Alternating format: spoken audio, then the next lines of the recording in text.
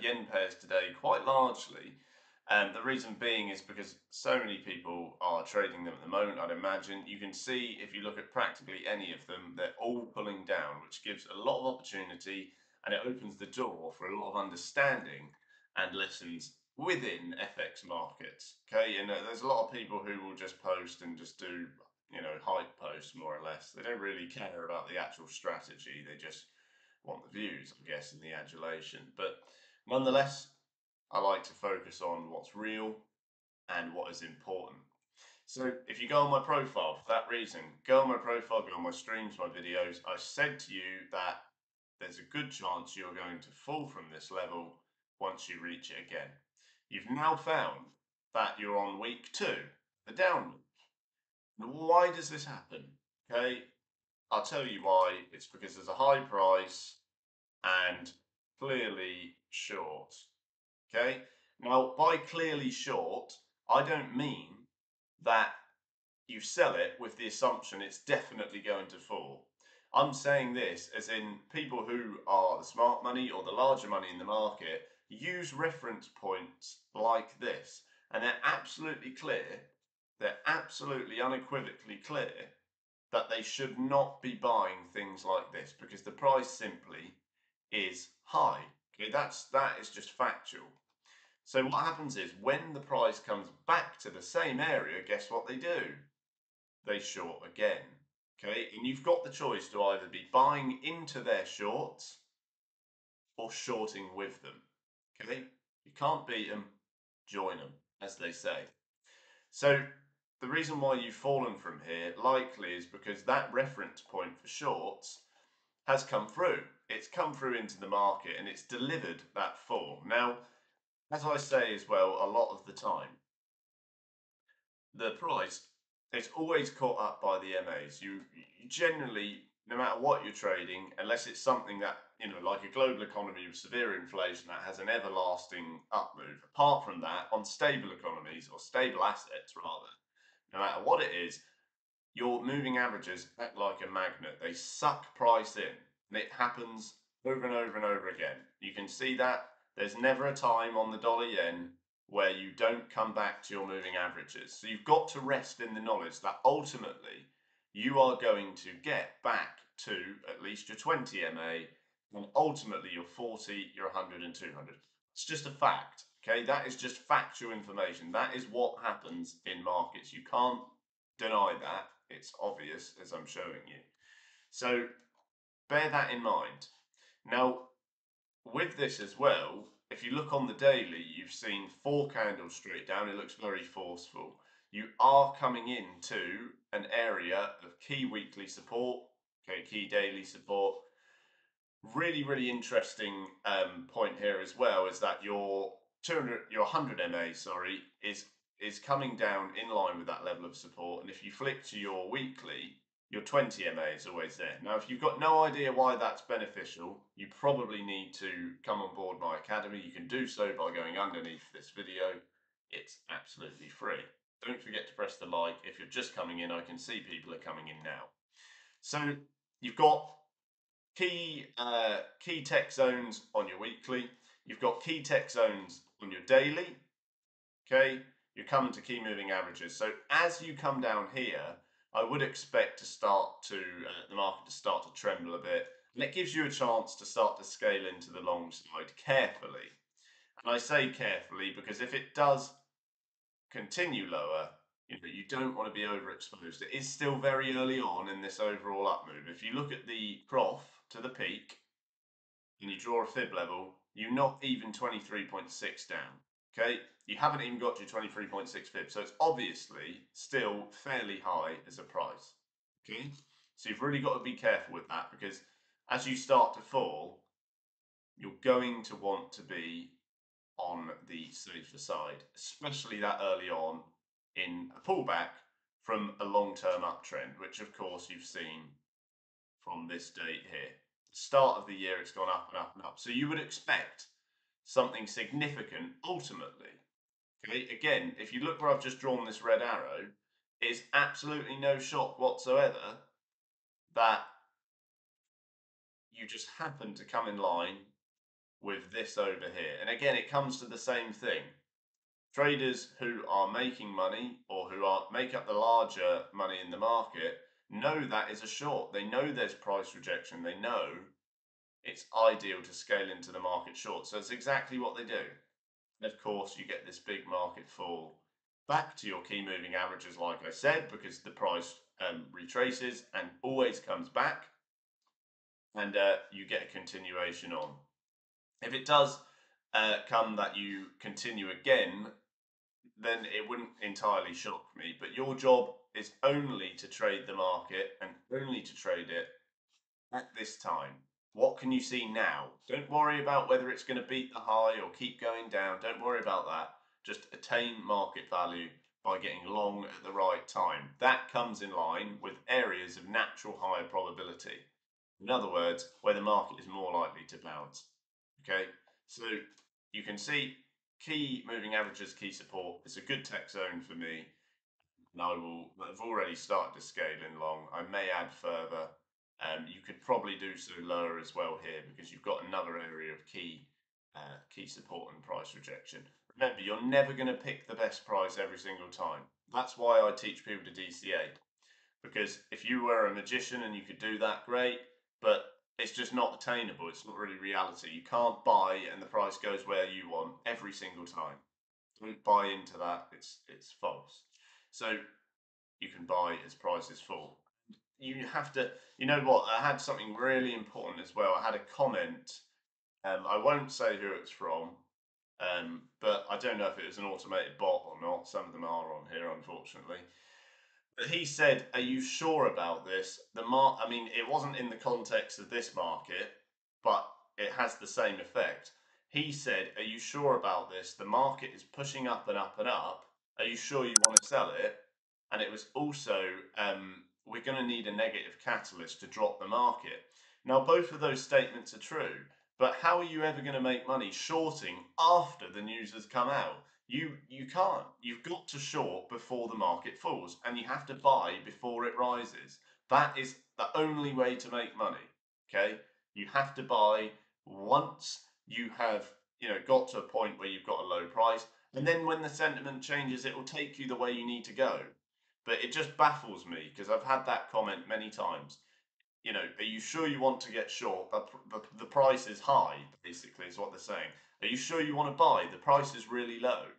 It just makes absolutely no sense in any form with that kind of question. Like I said, whether it's a bot or not, I don't know. But it's just for anyone who's sitting here saying, when we got up here, who were saying, do you really want to short? The price is really high. Do you want to short? Yes, absolutely, I want to short. I mean, the reason why people lose so much money trading is they don't get that basic principle that you have to sell high and buy low to make money. They don't get it. And that is what makes things work. With that is full risk management plans and everything that gels it together, but on a fundamental basis, buy low, sell high. That's how you make money. Okay, so don't be one of those guys who looks at the market coming up and says, wow, do I really want to sell? The price is astronomically high. Do I want to sell? Did you have the same thought there when the price was astronomically high and you didn't want to sell? And then suddenly what happens? 151 or 152 to 127 in one swoop. Then you would have got to here and said, wow, the price is falling so low. Do you really want to buy? There's no positive sentiment yet. Do you really want to buy? And then the positive sentiment comes in. The price rallies. You've missed it again.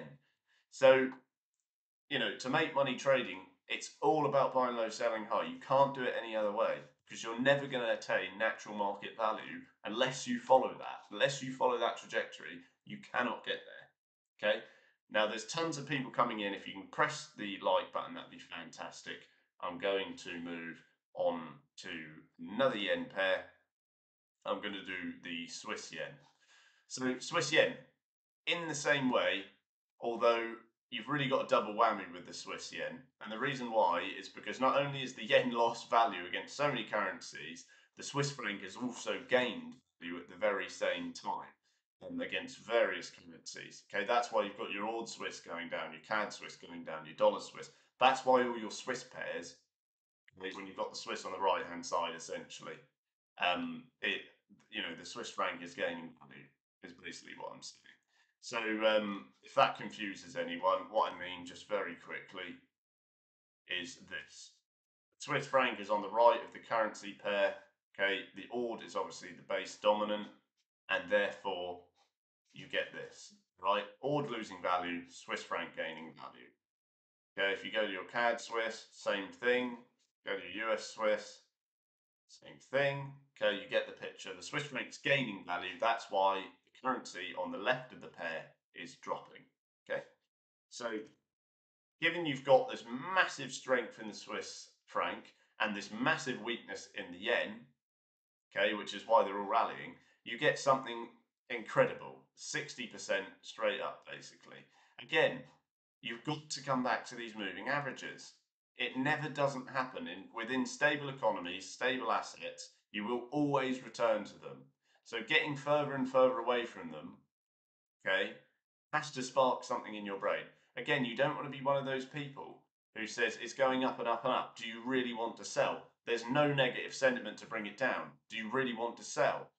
Well, when the negative sentiment does come round, inevitably, and we do get back to these MAs, inevitably, based on forever, based on everything you've seen forever in the past, you would surmise that that's a good approach. I mean, I would at least. There's no alternative. What else are you going to do? So you've got to be aware of that. I've had a good question there, Matthew L 64. I've not seen you before, so welcome. Hi, how do you screen stocks or FX by their distance above or below? I don't screen them in that way. Basically, well, within my method, okay, which I teach people, like I said, we do multi-time frame analysis. So you open up every asset every day, or all the assets you're trading, and you go through them individually, because your moving averages are always going to be above or below in different amounts based on your time frames. You could have them above on the monthly, below on the 5-minute. So you can't specifically screen them for that reason. The easiest way to do that is to look at their percent change on the day. Obviously, if they just dropped, you'll be able to tell that they're probably below average on their lower time frames. Hence, you would look for low prices to buy. If you looked at them over a longer period of time, of course, then you can judge where the MAs would be on your higher time frames, essentially. But that is an 150 video series where I teach people. Remember, guys, if you're not on board already, I've got a Black Friday offer going at the moment. It's considerably cheaper, probably the best deal I've ever put out. So like I said, the free training is underneath this video. If you're interested in that, you want to learn, go underneath, okay? It's just right here. Just say it and then I'll get back to what I was doing. If you're watching on YouTube, it's under the video there. Otherwise, it's just there underneath, okay? Do with that as you will. So back to the good stuff. Swiss yen, okay, you're peeling back. It's a lot stronger to the upside than other yen pairs, really. I would say probably the reason why is because, like I said, you've got the double whammy. You've got strong Swiss and ultra weak yen. But you are coming to early support, and like I said, along with that early MAs. So I wouldn't be shocked if you start to stumble. This is a really good place to really scale in very minor longs, okay, on this 4-day pull. If you had it short, take it for gains, okay? It's very much ideal, especially as you're coming to your first level of key support. Don't think you're going to smash through it immediately. If you do, you'll probably find yourself near 164. But inevitably, the same principle. You cannot be buying these highs, and you can't be saying, oh, I'm not going to sell it because the price is high. It's just lunacy. It's lunacy. You have to be short at high prices. You've got to buy at low prices. That is the only way to make money.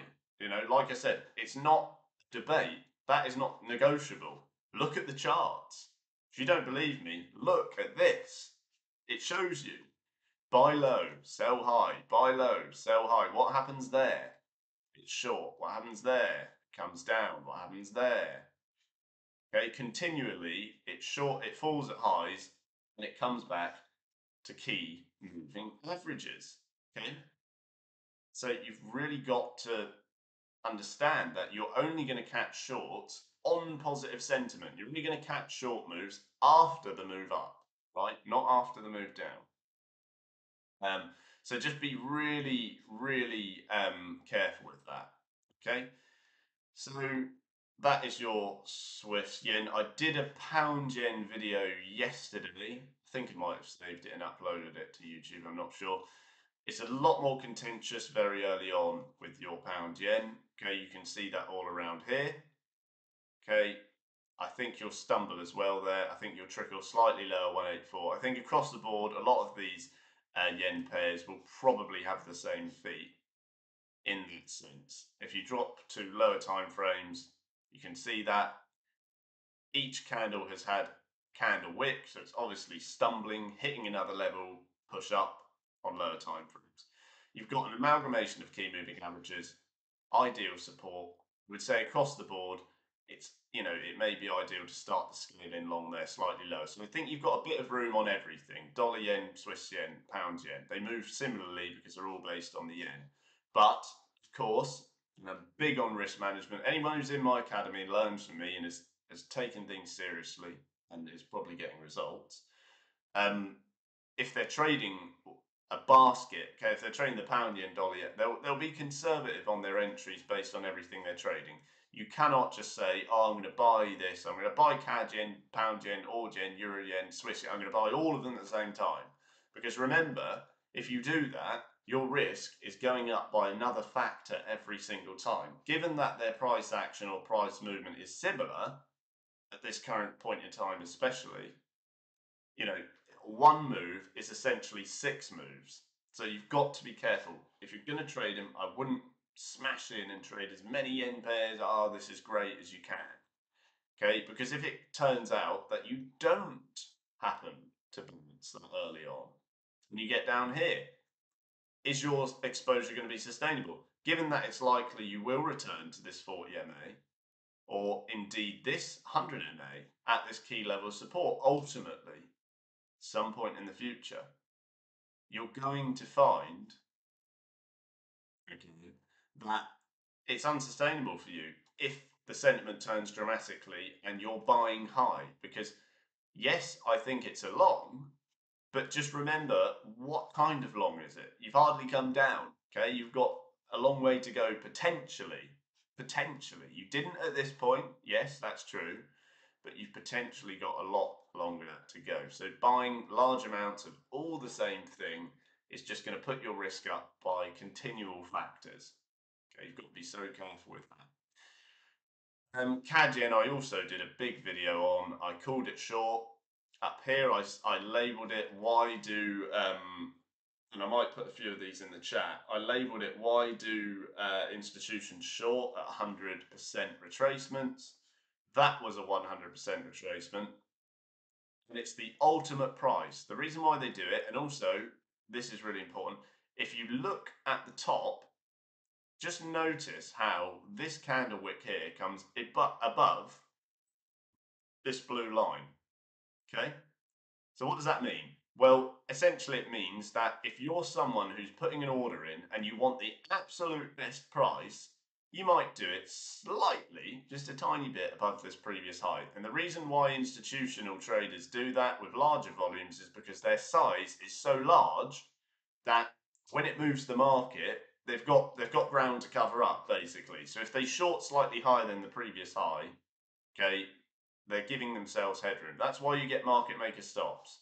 Okay, in other words, people put their stop loss there and they get wiped out. Okay, and then the price falls. That's why I don't use stop losses. That's why I diversify with small sizes across a larger portfolio. Okay, it's far more sustainable than guessing where and when to be out on the other side. In my opinion, that's just how I do things. That's what I teach people, and it seems to have great results. So your CAD yen, you've fallen again. Again, like other assets, you're almost at key price action levels to the long side, but only light ones, okay? If you look at the long-term market, your trajectory is up. I wouldn't be entirely shocked if you do get through this. I mean, you've hit over here once, twice, thrice, okay, 4 times. Ultimately, in the future, you may see higher, but if you do drip lower, again, it's likely you're going to come nearer these key moving averages over time. Someone said, I don't trade currency but stocks and use the MAs plus VWAP on 3 time frames, 30-minute, 1 day, 1 week. Crossing clues to find the trends. Well, yeah, I mean, that's good. It works for you. It's not particularly something I do. I use all time frames, every single one, apart from the 1 minute a lot of the time. I'm not particularly looking to find trends. I don't think trends are something you have to find. I mean, you can just tell by looking at this, for example. This is trending sideways, okay, from this point.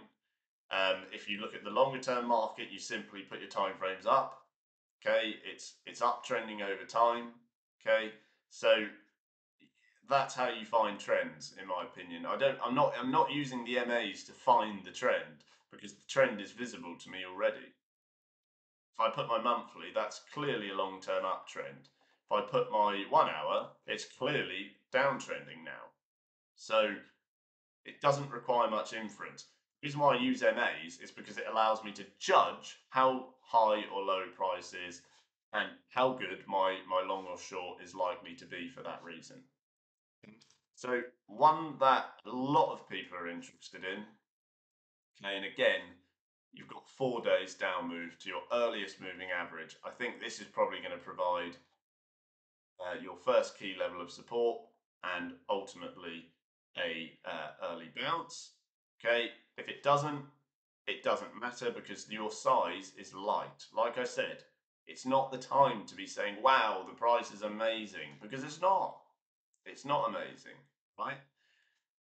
It was amazing much lower down there or down here. If you take your whole fib, you go on your monthly, you're like 6% of the way down, okay? Ultimately, it's very fair to say you will pull back all this way to your MA, like I said, because throughout history you always return. Okay, and I'm saying that over and over again because it gives you an idea of how far the price can easily move back, just like it has in the past so many times. I mean, if you don't believe me, again, you don't have to. You don't have to believe me because it shows you. Just believe the market. I mean, that's the basis I give a lot of people. If they dispute what I'm saying and just refer them to what's happened in the past, because the only thing we can both agree on is what we can see, because it's undebatable, isn't it? Okay, it's either yes or no. It's not an opinion. It's either the price falls at high prices or the price tends to fall at low prices. Okay, so that is obviously all time frame dependent. So just be very careful with that. So here you go.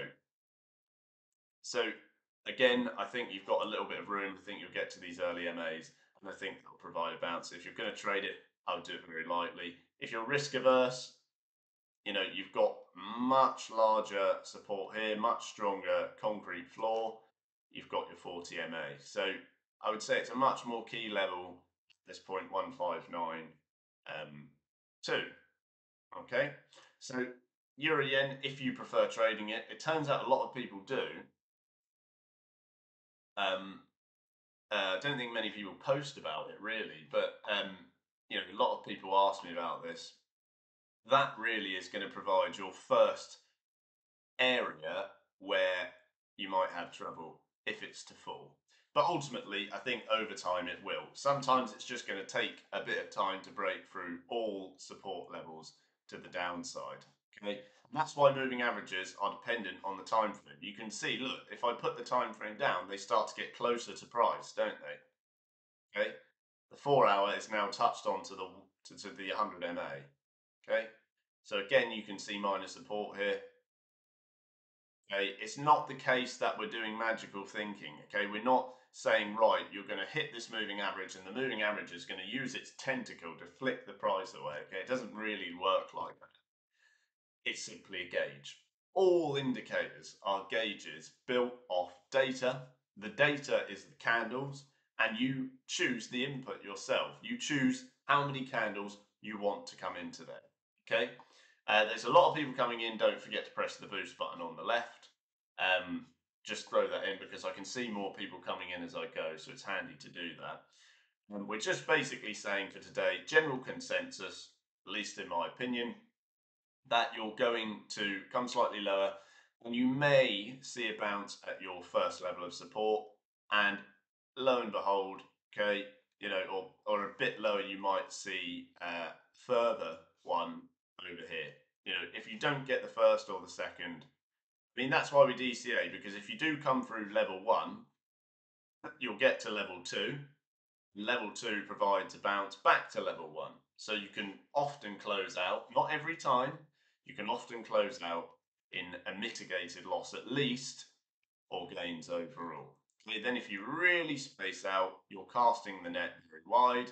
And then, of course, via my method, if you're in my academy, you can hedge to mitigate any further loss. But you've just got to be careful, because if you're buying things that are this high in value now, you've got to understand the big lesson for today, I think, and I have said it is on my YouTube, etc. But the big lesson for today is that you're going to come back to those moving averages at some point. You can't hide, okay? There's nowhere to hide from it, guys. You've got to get there ultimately. It's going to happen.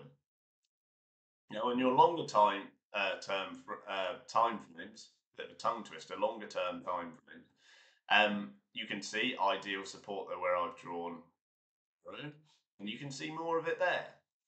And funnily enough, if you look here, that is where you had rejection even before this level formed. Okay, if you look at it there on my screen, it's very big, comes down, and then that level just happens to coincide with that one. It's not a coincidence, okay? It's just how things work, all right? Markets repeat, not by magic. They repeat because people use what they can see, and they understand where you previously went long or previously went short. I did actually do an analysis recently on the euro yen. It's on my YouTube and my TradingView everywhere. And I said, as you come up to this high, can get contentious. And you saw the price get absolutely wasted last time. So why would you be long now? You've seen it once already. You've had the chance, okay? You're well off your moving averages. There is plenty of room below, okay? So you've just got to understand that that is exactly how these things work. When you have a high price, when you're well off your moving averages, it is time to change your bias. So that is exactly how the yen pairs are, in my opinion.